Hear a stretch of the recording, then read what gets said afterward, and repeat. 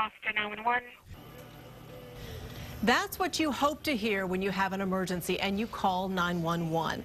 But last year, 6,000 of those calls were answered by a machine asking the caller to please wait for the next available agent.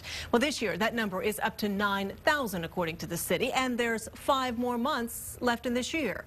The shortage of 911 call takers is a topic that Austin's Public Safety Commission is talking about right now. Let's go ahead and go live to our city reporter, Reagan Hackelman, who's at the meeting with more on this shortage. Reagan? Well, Leslie, the Public Safety Commission actually just wrapped up their meeting here a few minutes ago. Now, the commission simply makes recommendations to the Austin City Council. Their recommendations when it comes to the shortage of 911 call takers, the city needs to hire more. Last year, people in the Austin area made almost 1 million calls to 911. I think we want to look at 911 as the front door, and you ring the doorbell, and does anyone answer? According to the city, 97% of the time, someone answered that call within 10 seconds. But many people instead hear a taped voice asking them to wait for the next available agent. In 2010, almost 6,000 callers heard that message. So far this year, close to 10,000 people have heard the message.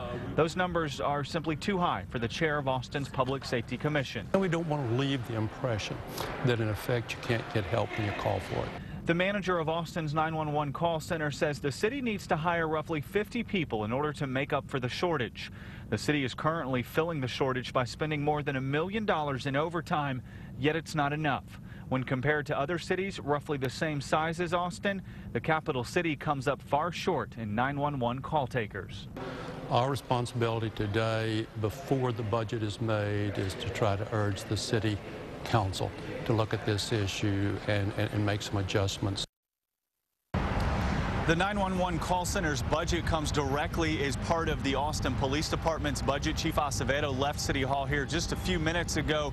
KXAN Shannon Wolfson talked to him about this, and she'll have much more on that later tonight at KXAN News at 10 o'clock. Reporting live from City Hall, Reagan Hackelman, KXAN News.